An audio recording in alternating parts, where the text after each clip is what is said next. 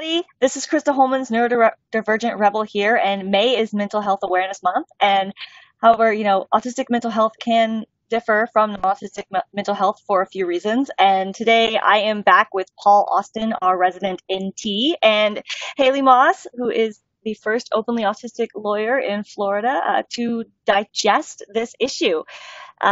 Welcome, Haley. Glad that you're here today. I'm so excited to actually get to collaborate and hang out with you and do something. And Paul, thank you for being here and bringing your questions and perspective and balance to our heavily autistic now influenced space now that both of us are here.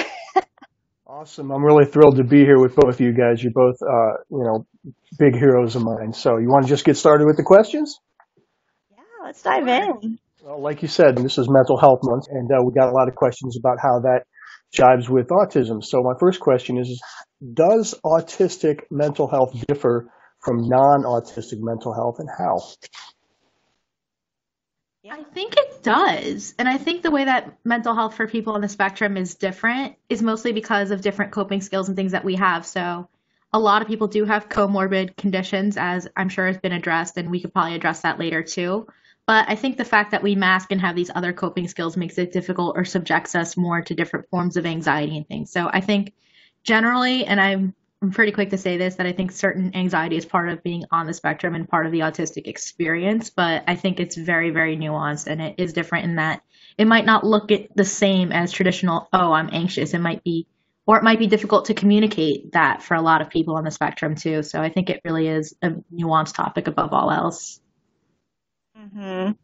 I've struggled with this personally too because I deal with my own mental health and I definitely have anxiety. And like with me, that shows in very different ways. Like I start to get anxious and I might be picking at my face, or I might be biting my lips a lot. One of the things I've noticed for me that is a hint that I may be starting to not do so great with my mental health would be I might be having more meltdowns or more shutdowns, or I just feel more overwhelmed all the time. So those are maybe different signs that an autistic person might be in distress that you might not see, I think, in the non-autistic population. And I think a lot of our definitions about autism are related to autistic people in distress, honestly. Mm-hmm.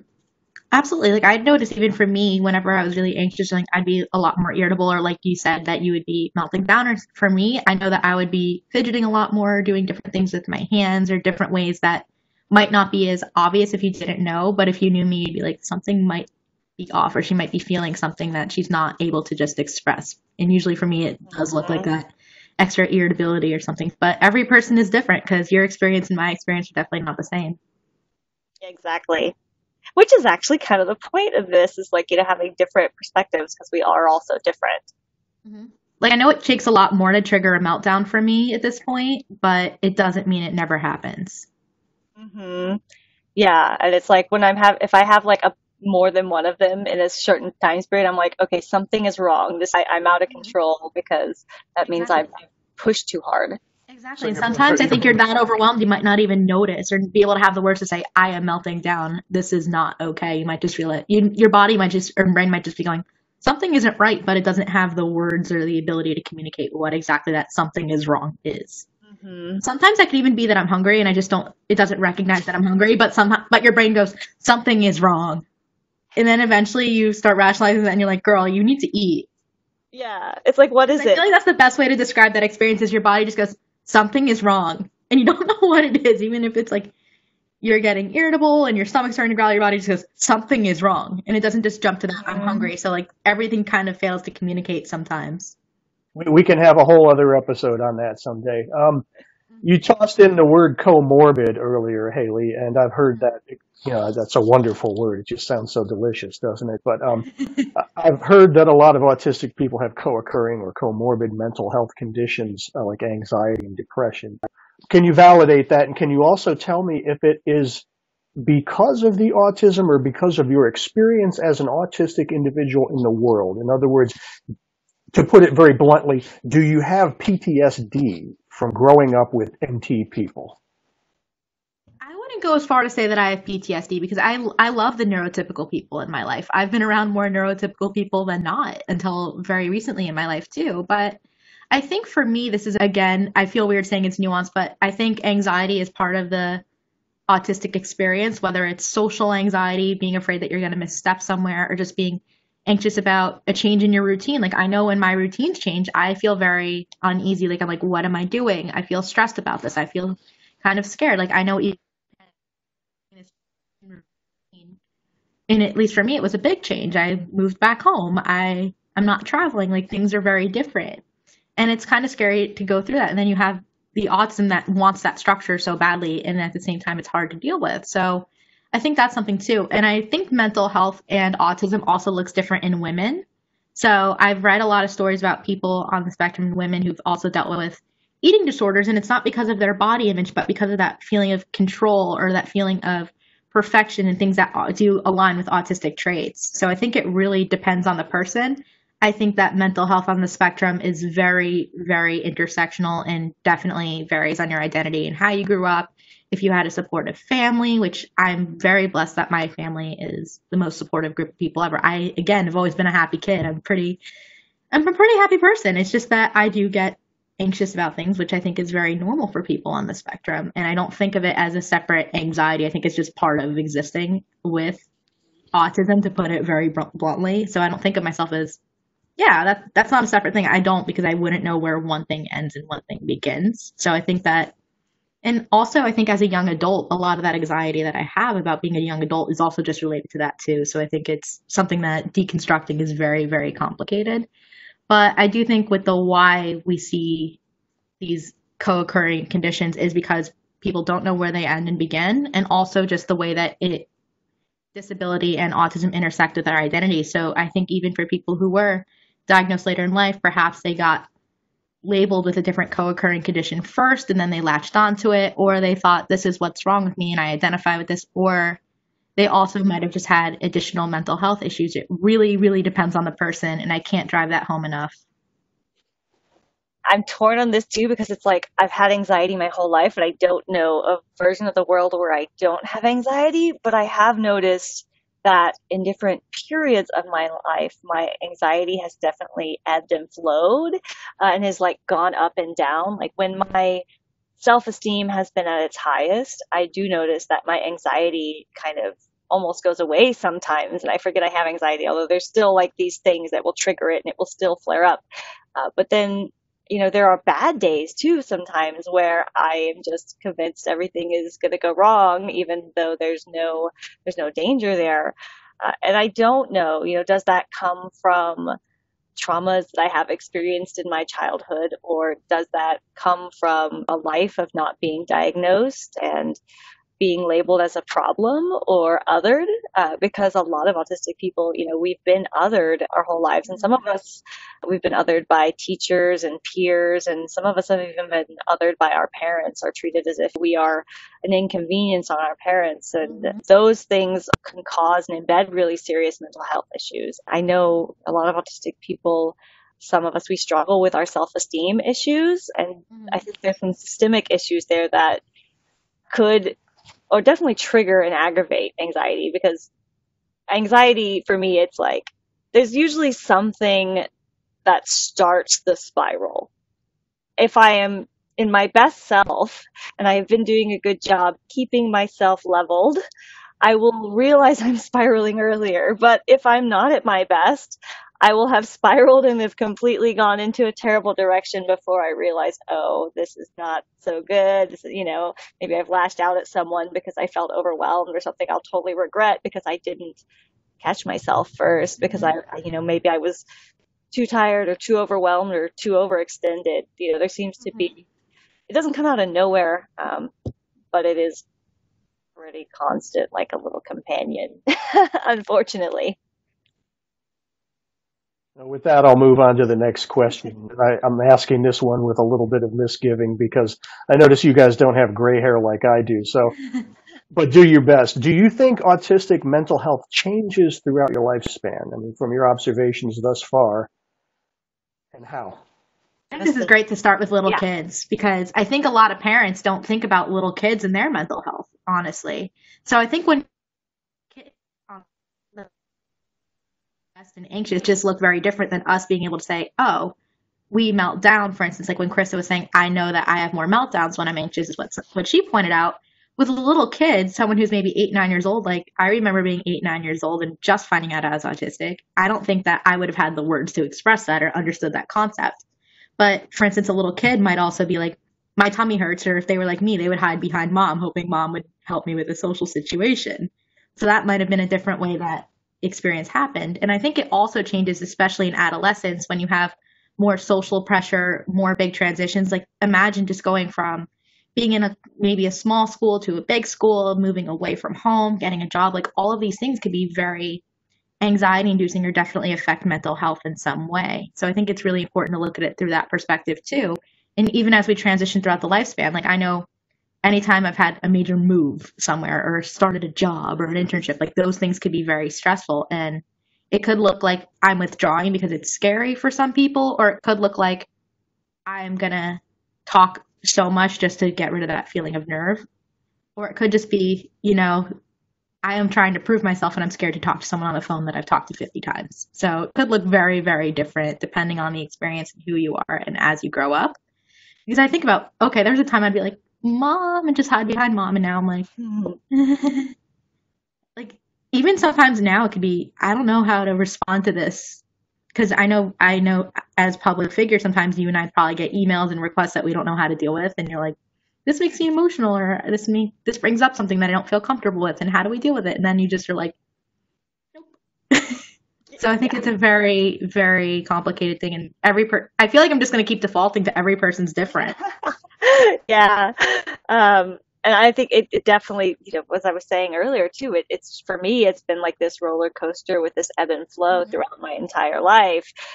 You're talking about work and big changes. I think that as an autistic person, that is the biggest trigger for me, is a change in my stability or a major change to my routine, because I kind of build my routine and have my security. And I'm like that, like that's my new normal. Even if it's like, okay, I'm going to hop on 1 plane or 2 planes a month, or I'm going to, it's like I know what's going on and I've got it imagined. You bring up planes, it makes me think of how anxious I was like going through TSA all the time. Oh yeah. Even though I had pre-check, I would go through like at one point I was going once a week and I was still terrified that I was always anxious. I'm like, am I flapping? Or my hand? Does my body language make me look suspicious? And then the one time they'd pull my luggage even out of pre-check, I'd be like, oh my god, did I do something wrong? Did I do something wrong? Like, what should I do? Because I always had that kind of but I go through on the assumption they won't, because I paid for pre-check and they don't have to take my shoes off. That's true. That's true. The last time I got checked was because I had an oversized thing of toothpaste, and I just sat there and wanted to cry. Wow. Oops, yeah. It sounds ridiculous. And I'm like, it's that one change in your routine, because you're like, this is, and especially because I can time the airport down to a science now. I'm like, I'm going to lose 5 minutes off of when I thought I was going to be at the gate. This is not okay. Like, that's how I will start thinking. And then you fall into this spiral. And then you're like, dude, you're not going to miss your flight. You were still an hour and a half early. I kind of want to toss this back to Paul, actually, and ask if neurotypicals experience any forms of this anxiety that we're talking about. Because I think even when we talk about it in terms of major life transitions, like starting a job or starting a new school or new kids or whatever it might be, is this something that we as autistic people just experience this anxiety in these major transitions? Or is this something that neurotypical people also have but just don't talk about?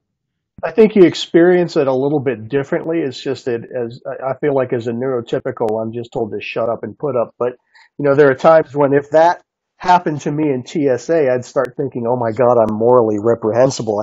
I packed a toothpaste tube that is too big. I must be an absolute jerk, So yeah, I get those kind of feelings for sure. I think it feels good having this conversation, because you realize it's a lot more relatable than you think, because I think what happens when we have these discussions as autistic people and ourselves, we know it's relatable to us, Absolutely. But when neurotypical people are able to nod along, kind of, it makes it feel a lot more accessible. I feel like this might just be a bigger part of the human experience, more so than just like an us and them thing. Oh yeah, definitely. I think that's a great lead into the next question, which is, do you think that having anxiety is necessarily just part of the autistic experience, intertwined? I think it's part of the human experience after having this conversation. True. Because I think everyone experiences anxiety at some degree in their life, and I remember I was a psych major in college, and when we talk about depression, we'd be like, it's like having a common cold. Everyone has felt depressed at some point. Mm-hmm. Same with anxiety, it's just your mileage may vary. So some people might have it more chronically or seasonally, or it might just be triggered by major life events, which happens for most people. Think about anyone who's ever had grief in their life before, that you've probably experienced this to some extent. It doesn't mean that you have a diagnosed condition, but I think that it is part of the human experience, no matter in some way, shape, or form. And I think in the autistic experience that it is very embedded because of how you're afraid sometimes to be seen as less, and you are so anxious about how you present to the world sometimes that you want to be seen as a full person and accepted for who you are. But you also have this pressure of sorts to fit in and be yourself, but not like that. Mm-hmm. You're afraid that you're going to screw up. Yeah. At least, especially when I was younger, I'd feel that way. Like, I'm like, uh-oh, what if I let this like mask fall off a little bit? Like, and they just think that I'm strange. Yeah. Yeah. It's the repeated rejections that give us social anxiety. Because I have a social anxiety diagnosis with my autism diagnosis, believe it or not, which I think probably a generalized anxiety was more accurate, but I was like really holding back because there's a stigma on a lot of mental health things, unfortunately. And I feel a lot Absolutely. better now talking about this, but when I was first going through the autism diagnosis process, I wasn't where I am now in my understanding of all of the things that I've learned about in those years. But I was like, I don't have anxiety. I was just like in so much denial that I even had anxiety at all. And I didn't really know what anxiety was, I don't think. Like I didn't really have the vocabulary for it. It's just this thing that had been tormenting me my whole life. And I was like, okay, I know yoga and meditation and mindfulness and breathing and slowing down helps. And that's all I know. I was like, okay, I was like addicted to those things. Yeah, I went by how it was explained to little kids because I feel like if you could explain it to a 5-year-old, you could probably explain it to anybody. Oh, And the way that yeah. they would explain how you could tell if a child is anxious is things like when they repeatedly go, my tummy hurts, I don't feel well, I don't want to go to school. Like all these little tiny things that when you look at it in hindsight make total sense. I'm like, yeah, if I do feel a certain way about a situation or I feel scared sometimes my tummy does hurt. That makes total sense to me.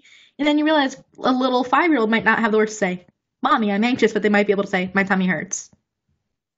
Very good Oh, point. I, that's I think it's just an interesting awesome. way to think about it is how your body physically processes it rather than just mentally too. Because I think mental health and physical health are very connected. Even when you're talking about yoga and meditation, that's things that your physical body is doing to calm down your mind. Mm-hmm.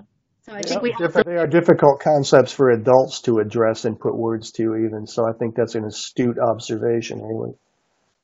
I think Yeah. we should try to make it just. I think that all this stuff should be really accessible to anyone. So including kids. And I think when we talk about autism, we talk about kids. So I think having this Mhm. mental health conversation in terms of little kids is actually important because I think parents don't think about mental health, especially with young autistic kids, because they're thinking about interventions, they're thinking about how can their kid be the best adjusted, what about speech therapy, OT, whatever it is that they might be receiving in order to have the best life that they can, and not necessarily thinking what is the mental well-being going on and what's going on inside that kid's head, other than they might not be talking to me or expressing themselves the way that I want them to. So I kind of want to bring this up in terms of children because I think it's really important to keep that in mind. So I was a floor time kid. I always say this, like I got to play with toys with therapy and have people come to our house that wanted to play with me. And I know if I seemed unhappy with it, my parents would have stopped it.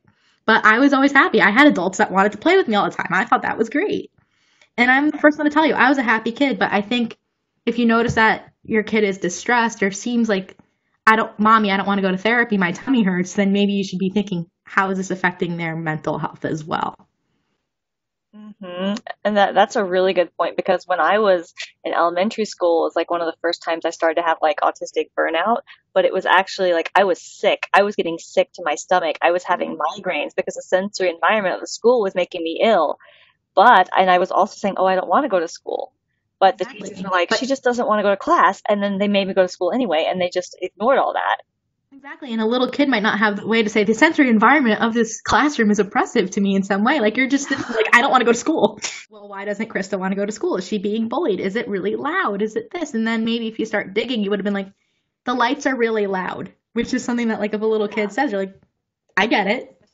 Yeah, I get it. I'm Yeah. trying to take it from that perspective, and I wish that I had taken more classes when I was a psych major. I wish I had done more with child and developmental psych. I just know we don't give kids enough credit about what they feel, Yeah. what they experience, and what they observe. So I think we need to also be sure that we're asking the right questions and make sure that their mental health is taken care of. Giving them the most autonomy possible. Yeah. Toward that end, Haley, with everything that's going on in the world right now, and with the mess that the world was in even before all of this, people are focused on mental health. It's becoming a hot topic in corporate world. It's becoming a hot topic outside. And what can autistic people do specifically to take better care of themselves and their own mental health during this pandemic? It's a really hot topic, you're right. So lawyers really love to talk about it because it's something that our profession has a big problem with, that our profession struggles a lot with depression, anxiety, and alcoholism. And it starts at the law school level. And I have a lot of thoughts about how this relates to lawyers, but we're not talking about lawyers today. But I think with autistic people, the biggest thing for us is that we need stability and routine. So whether it's in our job or whether it's in our living situation. So I think finding a way to create routine is really helpful for us, especially as we're less connected physically than we might have been before, or something might have changed. Again, I'm in my childhood bedroom right now. This is not where I was supposed to be this week. I look at my calendar and see where I was supposed to be or what I was supposed to be doing. And I'm like, what? I was supposed to be in Texas last week, actually. Maybe I would have gotten to see you. And I see it on my calendar and then I get sad, and it's like, so for Yeah. me, it's really important to establish routine and to find something that brings me joy every day. And also to engage in my special interests. And I realize sometimes even living at home, you revert to old special interests. So one of my special interests when I was a little kid was video games. And now I play a lot more video games than I did when I was in my apartment or on airplanes or practicing law or doing anything else. So I realized that my special interests have changed while I was home a little bit. I'm fine with that. I don't have any issue with that. It's just fact.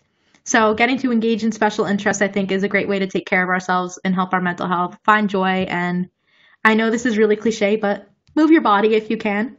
I started biking outside again with my dad, and it feels so Aw. good because it's something that we do together. And I actually got a new bike last week, so I'm really excited. It's Fire Engine Red. It's really, really cute. Cool. I'll have to show you later. But Yeah, send me a picture. yeah, and it has like little streaks of purple in it too, so it's really cool, and I'm really excited about it. But it's been raining like every day, so go figure. And then I'm like on edge because I'm like, I want to be moving, I want to go outside. So try to do something that makes you feel good, move, meditate, whatever it is, you do you. Even if you just take a walk and pace around and flap your hands the whole time, if that makes you happy, you do you. I am judgment-free zone. Yes, I agree so hard on the movement thing. We'll see if the dogs are about to bark. David's pulling in right now. And then, the other things for me, whoop, there we go. I knew that. Hey, not right now. So the other things I know for me that's been really essential and really important is really like you talking about schedules. I've learned I have to because I work from home normally, but things have kind of changed because more people uh, who need more Working from home.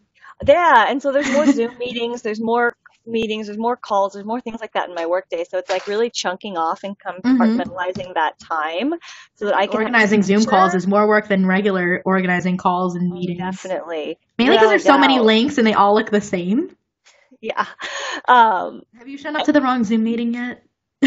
Not yet, not yet. I've missed Um, them because I had more than one going on at the same time and didn't know what to do. Ouch.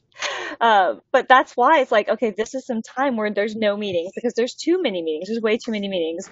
Or then like blocking off, like, I need this downtime. Like, we must have downtime here. And this is time where I'm not working and not doing anything and being more firm in those boundaries. Like, no, I really can't accept a meeting. This is my work day. Like, I need quiet time.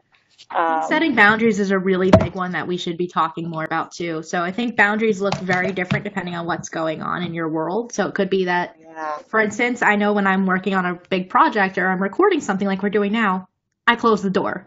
And it sends a signal to the rest of the house that says, this is a very, very bad time to talk to me. Please don't barge in. Even if you have laundry, and I love you for doing my laundry and helping me with. That's great with like color coded badges, kind of like ASAN had, that you can use for working from home. And it's like, if you see a red badge, do not enter unless the house is on fire. Or green means you could say hi, the people in the room won't care. But like all of these different things, I'm like, that's really a good way to set professional boundaries, especially if you live with other people and you're working from home. And I think that even knowing there's a time of the day that I will be like, this is my time no matter what. And then there's time I want to spend time with everybody else in the house. So I think it's setting boundaries for yourself and also knowing like, okay, I'm not going to respond to emails after 6 p.m., for instance, or whatever time it is. Like I have times of the day where I will refuse to respond because I either want to download, I don't want to have the back and forth. So that's why if you get emails from me, you either get them really late at night or at random times of the day, because then I know there's a good chance that it's done and dispatched. So I also try to pick like one day a week that is just for administrative stuff. Yeah, yeah, that's really good too. So also, our goal today is to make sure we're helping people, right? So I want to say, Haley, since we have you here, what advice would you give any autistic people listening? What additional advice? What's the golden nugget for taking care of their mental health? First off, if you are struggling with your mental health, I want you to know that's okay. Like, don't feel ashamed. Don't feel sad about it or beat yourself up and say other people don't struggle, because everybody does to some extent, whether or not they're telling you or not. And don't go on my social media because everyone puts out their highlight reel. I mean, yes. I hate to say it like that, but it's true. Like, I'm not going to tell you that, yeah, this has been a really awkward adjustment period. Like, yes, I'm very positive and hopeful about it because I think that we're going to see so much innovation out of this, but it's okay to sometimes acknowledge that this kind of sucks. And I want you to know you're not alone, that it's okay to not be okay if that's what's going on in your world. And make peace with that, whatever that looks like. And I feel like it's very cliche to say don't be afraid to ask for help, but do something that brings you joy. Please engage in your special interests. The world needs you. You are loved, worthy, and belong here. And whatever we can do to make that better as a society, as other autistic people, as neurotypicals, allies, whoever you might be, let us know, because I know even if I don't know you and you're watching this, I want to send you a big hug. If you like hugs, that is. If not, then a virtual hug. Follow up to that, and that is, what advice do you have for people listening who are neurotypical who want to be better allies and supporters of autistic people in this vein? Christa. I think it's important to realize that anyone who is struggling, with their mental health, you see them crying or they're upset, autistic or not, realize they might need something very different. Some people might want you to just sit silently with them in the room and just be a support person. Some people may just need for you to listen while they tell you something that they're struggling with. And with autistic people, if someone's having a meltdown or something, it's because they're really completely overwhelmed. Telling someone to calm down is probably not helpful. I feel like the other least helpful thing to say is that other people have it worse. If you've ever heard that before, because it's like you don't have to be worried. You have a roof over your head. You have people who love you. You're okay. And it's like, hard is hard.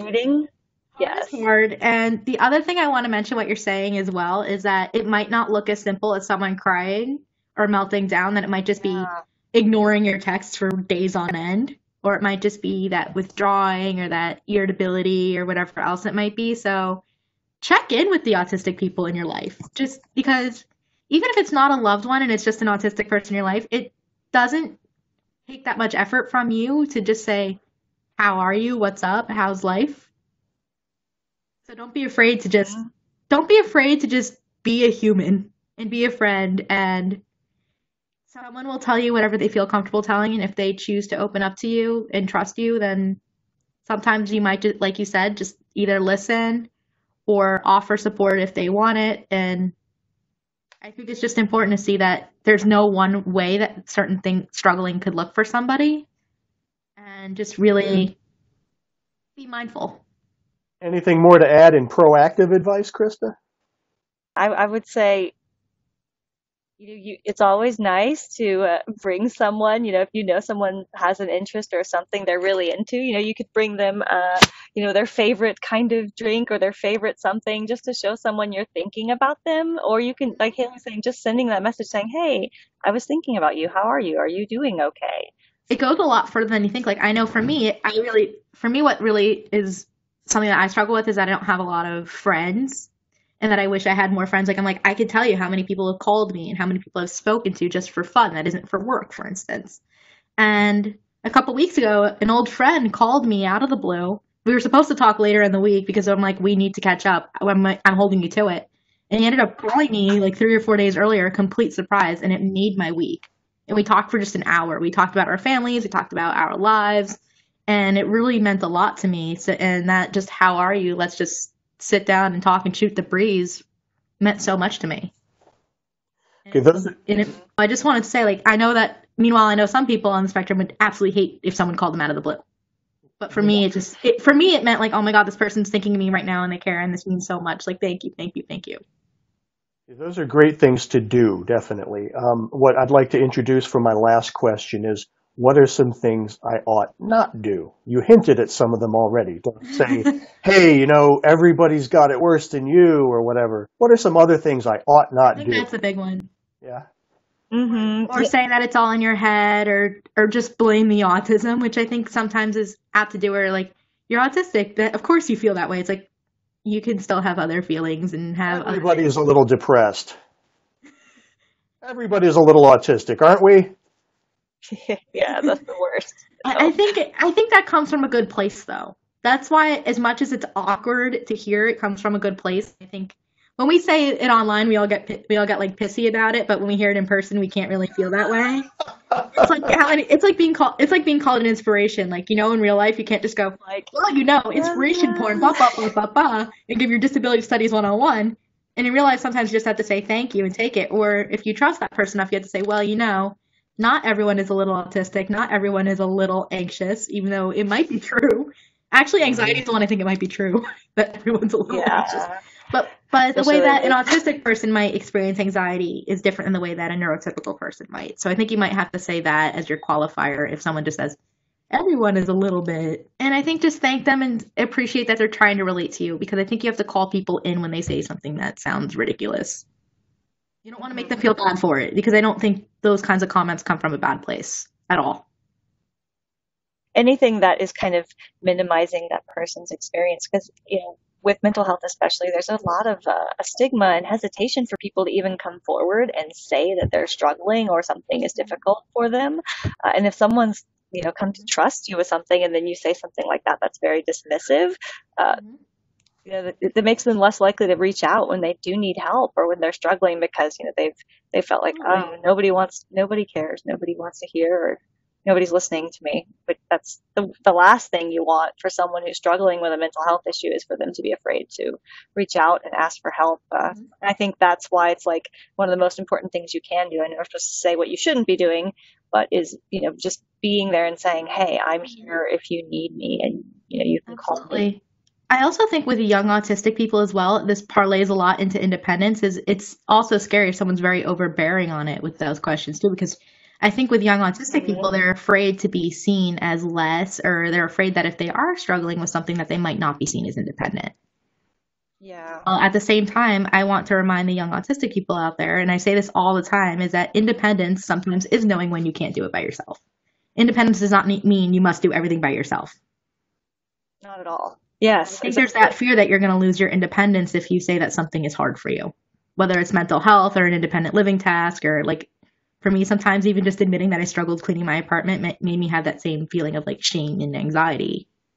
But really, I realized I didn't have to do it myself. If I needed help, that's okay. Mm-hmm.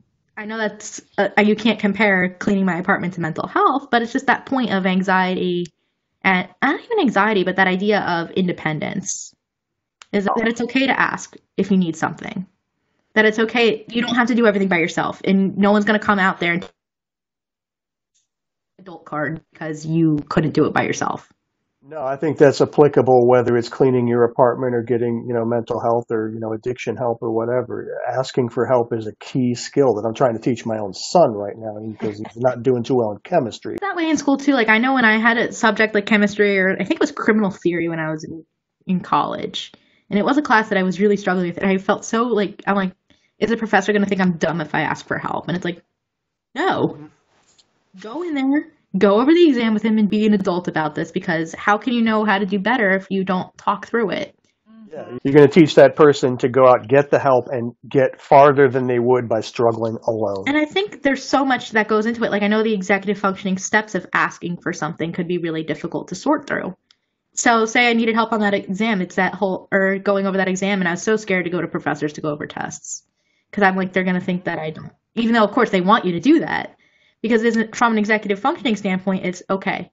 I need to acknowledge that I didn't do the best I can. I need to set an appointment with this person, whether it means emailing them, phone call, walking in there unannounced. I need to find time to do it. I need to set time to do it. I need to communicate to do it.